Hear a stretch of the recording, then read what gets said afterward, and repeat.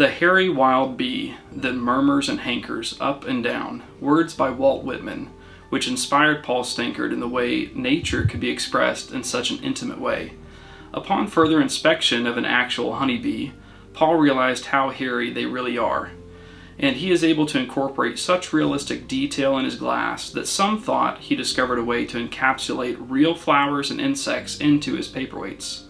Though it was through mastering the techniques of flamework which Paul has displayed botanical worlds of insects, root people, and hidden messages pregnant in the essence of life, death, birth, and sex, where every color, every stamen, every leg, hair, and leaf is meticulously crafted from glass cane, set within crystal and artist signed.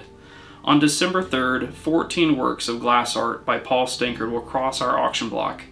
all coming from the important peel-off collection, which we are honored to represent. These pieces and more are currently on display in our gallery, and we invite you to come view them for yourself before the gavel falls and they're rehomed into new collections.